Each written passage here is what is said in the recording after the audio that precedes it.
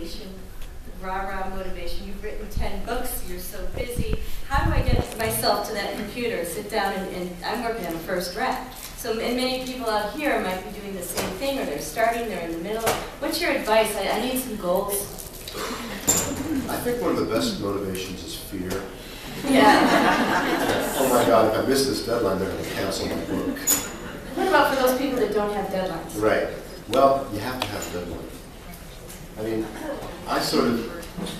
the thing is, it's so easy to procrastinate, right? I mean, there's always something you can do. You can always start working on your Facebook page, or doing Twitter, right?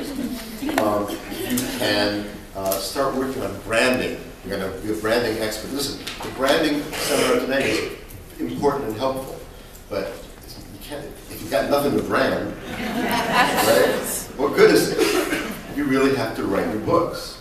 So you have to, if you're a writer, if you decide to be a writer, it's got to be because you love writing. It's not going to be because you want to make money or be a bestseller or be famous, because writers really aren't famous anyway. There are easier ways of making money, frankly. It's got to be because you really love writing. So when you sit down to write, you've got to say to yourself, you know what? I get to do this now. I've allotted myself an hour every day. I get to just be in my own head. I get to do this thing. I always tell people, no one put a gun to my head to make me be a writer. You know, I get to do it. And when I was starting out, the motivations shift. So when I was starting out, I wanted to be a writer. I wanted to make a living at it. I wanted to be a successful writer. And a large part of what powered me through the hassle of trying to get an agent and then being turned down by publishers and all that was this simple drive that, damn it, I don't care what they say, I want to succeed. Because, you know, the most successful writers are not the most talented, they're the most stubborn. I honestly believe that.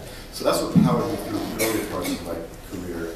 And then, once I actually started, once I was a bestseller, that's in many ways very intimidating. Because then all of a sudden, all these people are watching you, and there's all these expectations. When is the new book coming out, right? Oh, it's going to be as good as the last one, right? That can completely paralyze you.